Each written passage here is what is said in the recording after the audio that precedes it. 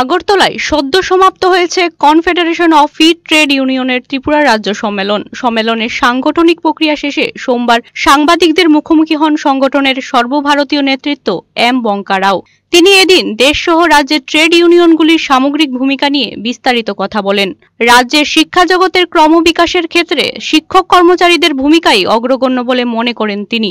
এদিন রাজ্যের শিক্ষক কর্মচারীদের বিভিন্ন সমস্যা নিয়ে সরব হতে দেখা গেল তাকে। তিনি এদিন বলেন, ভূভারতের কোথাও এমন নিয়ম চালু নেই যেখানে শিক্ষক কর্মচারীরা 5 বছর স্থায়ী বেতনে 5 বছর চাকুরি করার পরও সাধারণ কর্মচারীর মর্যাদা নিয়ে কাজ করে যেতে হয়। ত্রিপুরাতে সেই অংশের কর্মচারীরা বিগত 7 বছর ধরে তারা তাদের অধিকার থেকে বঞ্চিত হয়ে আসছেন। বিষয়টি নিয়ে উষ্মা প্রকাশ করে সংগঠনের সর্বভারতীয় সভাপতি এম বঙ্কা রাও রাজ্যের মুখ্যমন্ত্রীর প্রতি ন্যায় বিচারের আবেদন জানিয়েছেন।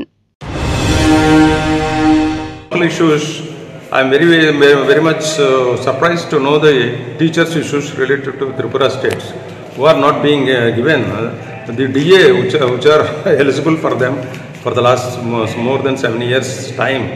So this is very specific issue on that Biswas sir has briefed me everything, and casual service they are doing for 5 years. After 5 years their services are being regularized. Nowhere in India this issue is there pending before the government. So through the media, respected media, I appeal to the Chief Minister of Tripura to please consider the genuine demand of the teachers and the state government employees which are pending before you. So that I once again reiterate the request to the Honorable Chief Minister to please consider the workers and teachers are the main pillars of the society who can bring good society. এদিনের সাংবাদিক সম্মেলনে সংগঠনের নবনির্বাচিত সভাপতি সম্পাদক সমীর চৌধুরীকে পাশে বসিয়ে অজয় বিশ্বাস অভিযোগ করে বলেন, গোটা দেশের মধ্যে ত্রিপুরা রাজ্যের শ্রমিক কর্মচারীরা সবচেয়ে বেশি বঞ্চিত। অঙ্গনওয়াড়ি কর্মীরা 2000 সাল থেকে লড়াই করে আসছে। কেন্দ্র সরকার তাদের দাবি মেনেছে, অথচ রাজ্যের তৎকালীন বাম সরকার 7ম বেতনক্রম দেয়নি। বর্তমান সরকারও রাজ্য কর্মচারীদের সঙ্গে বঞ্চনা করছে।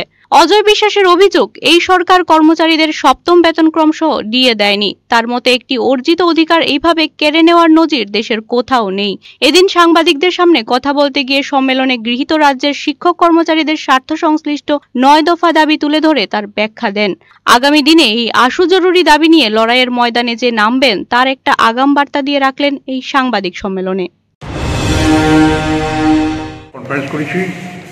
আমি অল ইন্ডিয়া ঘুরি, শ্রমিক কর্মচারী বা কনস্ট্রাকশন ওয়ার্কার তার লোয়ার লেভেল সবচেয়ে ডিপ্রাইভ ত্রিপুরায়, এবং সে ডিউরিং দ্য বামফ্রন্ট থেকে আরম্ভ করে এখন অবধি। আমি 1 নম্বর বলছি, ডিএ 31% ডিএ বাকি, ভারতবর্ষ কোথাও নাই।